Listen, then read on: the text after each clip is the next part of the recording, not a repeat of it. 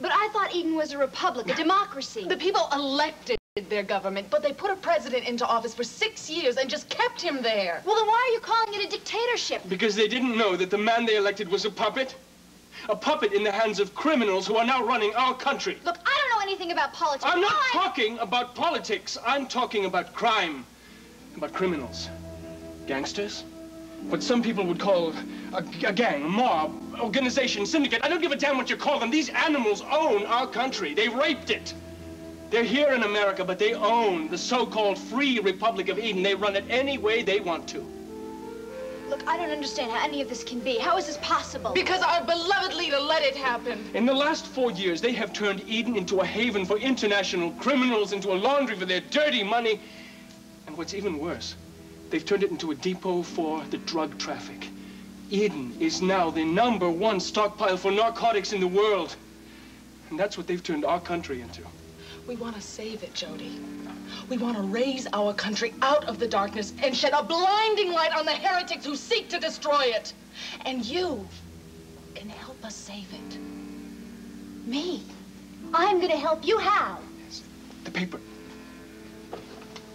I know. I've seen this already. I don't know what it means. Who is the martyr of Eden? You are.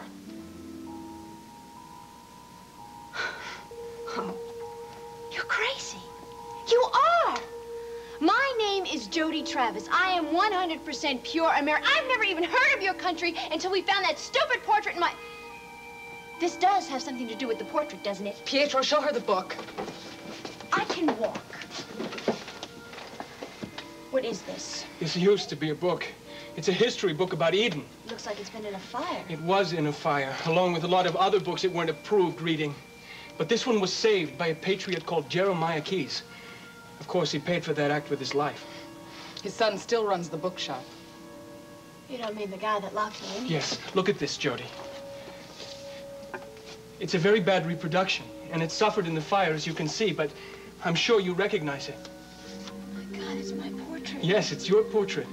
This is just black and white, but any school child in Eden would recognize this portrait if they saw it, but no one has seen it for 100 years. But my mother had this portrait. She had a right to own it, Jody. But she didn't have a right to forget her heritage. Her heritage?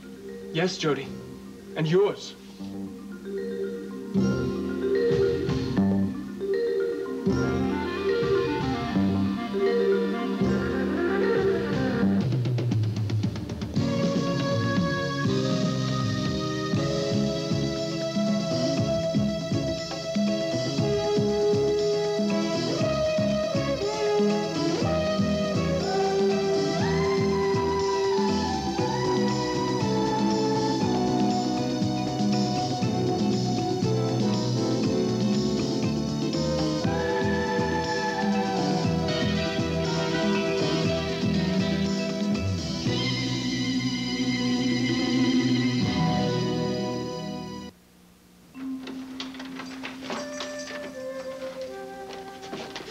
Hello? Hi there. Need any help? No, it's all right. Good. I didn't buy very much. I didn't know you went to the grocery store. I thought we bought enough last Saturday to last us for the next 6 months. Oh, I just got a few things for tonight. I invited Valerie over for dinner. I hope that's all right with you. Fine with me. She feels a little downtrodden these days. No? What about Kelly? Still feels guilty about his departure? Yeah, that's why I went over to see her. I wanted to assure her that it wasn't her fault and that it wouldn't change our feelings towards her. And just to prove your point, you invited her to dinner. Yes, I did. Now, do you have important news for me? Oh, wait a minute. Is Raven still insisting on retracting that statement? Oh, the autopsy, honey. Were you able to find out Hold anything about... on. Wait a minute. What? I'll tell you everything you want to know. Okay, go ahead. First, the bottom line. It looks as if there will not be a court battle over the Whitney estate. Then she isn't denying it. No, she's not. She capitulated in the face of what seems to be overwhelming evidence. Honey, you found the scar identifying Jefferson Brown. It was clearly described in that autopsy report given to us by Miles, with a photograph. The scar is identical to the one described in Jefferson Brown's previous medical records. And the man who calls himself Schuyler Whitney? No scar at all. There is no way to deny it. And thank goodness Raven is no longer trying to. What a blow to that woman. I mean, I can imagine how she must be feeling right now. Knowing that everything she has, she's losing. Let's just hope that Mr. Whitney will be gracious in victory. Do you think there's any chance that he might give her something from the estate? I doubt it. He's too bitter over what Jefferson Brown did to him. And the fact that Raven went along with it. I just hope he doesn't become vindictive. What, you mean bring criminal charges against her? Mm-hmm. He could make a very strong case against her. Take out his revenge on her. Well, I hope he doesn't. He'll be taking away everything that she has. He could at least leave her her dignity. And her freedom.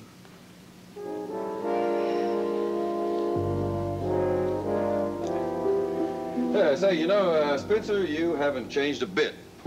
I mean, you still look just like you always look. Same deadpan face, same inscrutable eyes. Can't say the same for you, Gunther. I've never seen you with so much hair on your head. You used to keep your head shaved, Gunther. What happened? When that stinking brother of mine shaved his, I let mine grow in. I didn't want anyone to mistake me for him. Yeah. The world did. The man who took over my identity made sure of that. He also made sure that everyone thought that he was me. That guy must have really been something, Mr. Whitney. Well, when do we start? As soon as you shave your head. Oh, boy, you sure drive a hard bargain. Well, I kind of preferred you that way, Gunther. You look even more formidable than you already do. You kind of scared off people that otherwise might want to bother me. Yeah, I sure took good care of you, Mr. Whitney. That's why I was so sore at you the night you fired me. Just how did Mr. Whitney fire you, Gunther? Well, I was in that pension in Paris. You know, the same joint that Bruno and I lived in before we busted up. I was in a bar having a few drinks, and, well, it was more than just a few. Suddenly, Francois, he comes up, tells me that there's a man outside who wants to see me. You mean he actually wanted to see you face to face? I mean, he was really you, Mr. Whitney. I mean, I thought he was you. And, you know, I hadn't seen you since that plane crash a couple of months before that. And, well, I thought that you and your friend, both of you, had been killed. And like you said, you were half in the bag. It's probably very dark outside, too, right? Yes, it was. Anyway, there you were, telling me I was fired and that you didn't need me anymore. Well, he couldn't afford you, Gunther. I mean, he couldn't afford the risk that you would see through him. But your brother wouldn't. Your brother knew very little about Mr. Whitney. Yeah, well, he knew enough that Mr. Whitney paid very well. And I'm sure that he enjoyed soiling my reputation. Yeah, he must have been very happy when you showed up and offered him my job. And asked him to change his name to yours so that no one would be aware of the switch. Oh, yeah. Jeff Brown was very clever, all right? He thinks that, well, he thought that he covered all his angles. We still get the last laugh, though, Gunther, don't we? Yeah. Except it's not just you and me, is it, Mr. Whitney? I see you got yourself a butler. Oh, he's not my butler, Gunther. Spencer is my business manager. Your what? That's right, Gunther. I'm going to be handling Mr. Whitney's affairs from now on. So, for instance, if you'd like a raise in your salary, I'm the man to see. And what if I just go over your head, fish eyes? Wait a minute, Gunther. You just get this point straight. If you want this job, you're going to have to treat Spencer with the same respect that you would treat me. Yes, sir. Well, look, I can handle that. Listen, don't you worry about my misbehaving, Mr. Varney.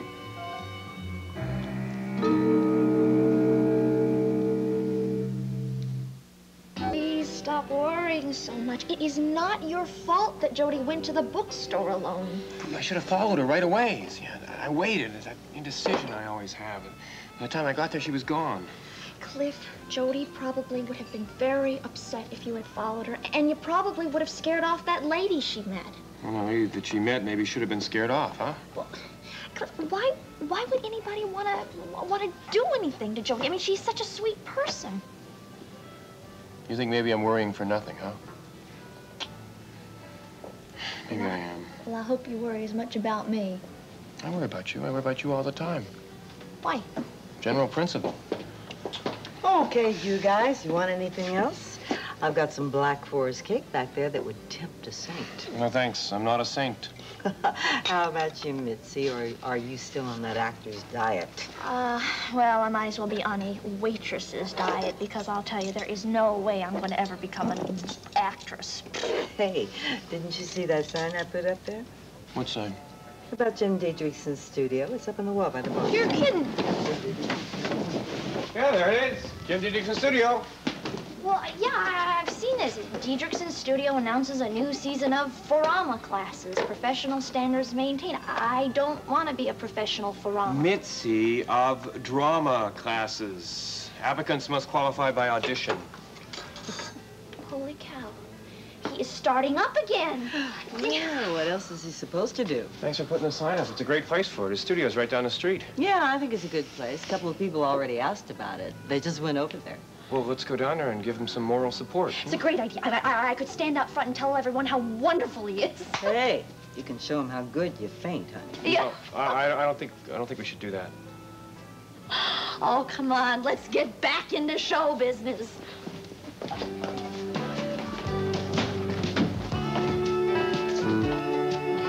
Oh, what a noble mind is here, o'erthrown.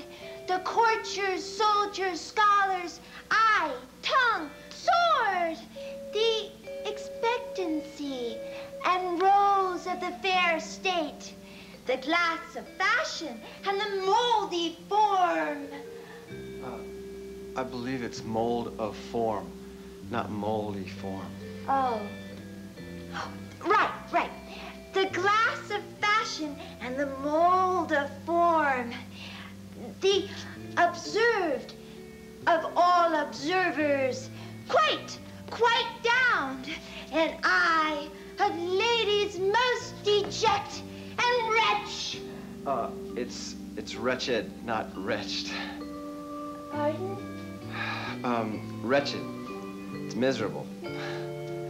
Miserable.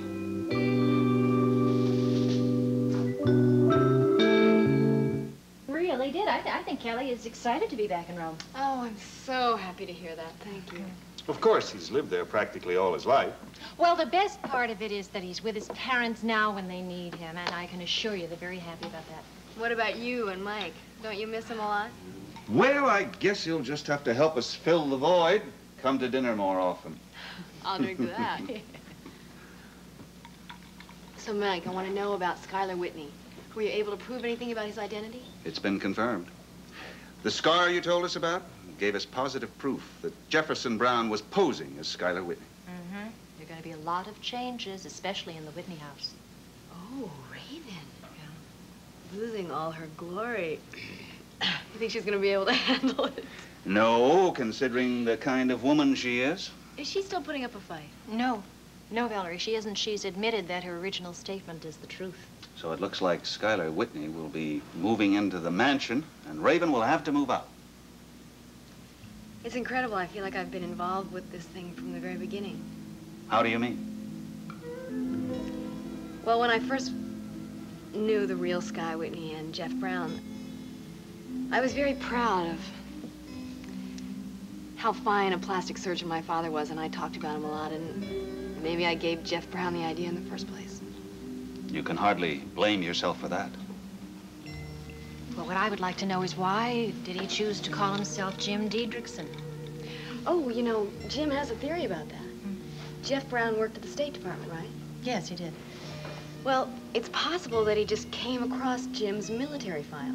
Jim was listed among the missing in action, so all his personal effects and all his records went to the State Department. Jeff could have just stolen his identity. In the same way he stole Skylar Whitney's. Not a bad theory, Valerie. Well, do you know if Jim is going to do anything else? I mean, do you know if he has any plans for the future? Well, I guess he's an actor. He'll keep struggling. Oh, what a rogue and peasant slave. Am I?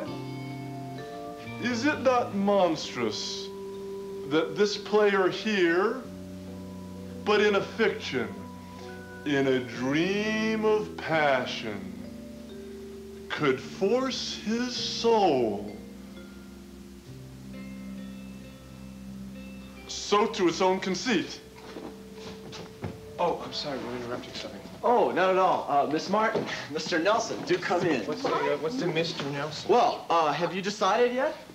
About the class, I mean. I was just telling Ethel and Marvin here, I'm sorry, this is Cliff and Mitzi, Hi. that you two had an opportunity to get the last 2 places in the classes, and so We never discussed it. No, please, I don't want to rush you. If, you know, just because you were there first, I'm sure that they will understand. Understand?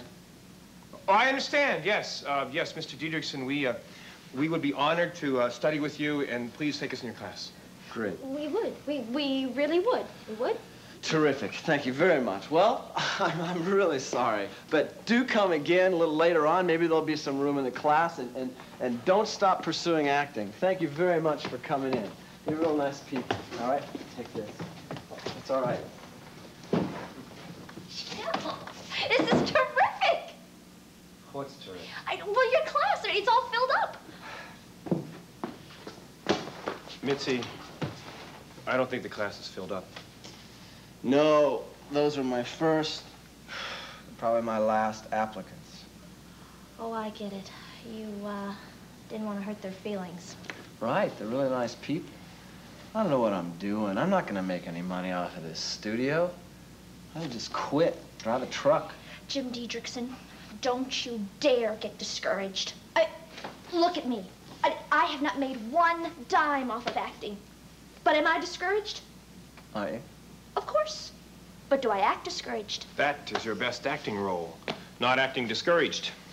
I remember when our little theater group was in its infancy, and we had such high hopes for the Whitney Theater. And then Mrs. Raven Whitney dashed those hopes to pieces. Frankly, Scott, don't worry your pretty little head. Someone tells me my car said that someone's going to come along here and take us all away from Raven. Oh. What was that? What, you mean you didn't hear? There's some guy in town who looks exactly like Sky Whitney. Yeah, I met him. You met him? Does he really look like him? Yeah. Oh, Mike tells me he has a great case. He's going to take everything from Raven. Including the theater? Including the theater. Wow. That's an interesting development. Can't make out that word. Principality. It describes what Eden used to be. I don't know what a principality is. It's just what it sounds like. A principality is a country that's ruled by a prince. The prince in this book was named Alexis Bonaventure. Bonaventure is the family name. You've heard of Raleigh Castle, haven't you? Yes, I have. It's in Graham County, isn't it? Don't they have some kind of a pageant there? Raleigh Castle was the summer palace of the Prince of Eden. And when the royal family was driven into exile, they lost everything. But years later, an American bought the summer palace and brought it here, stone by stone. Well, that I didn't know. Any more than I know about this. Look, I can't never make out mind. what I'm reading.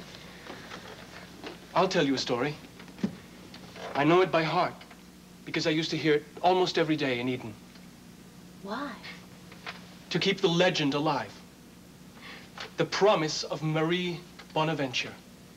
Now, books can't keep that legend alive because there are no books about Marie Bonaventure.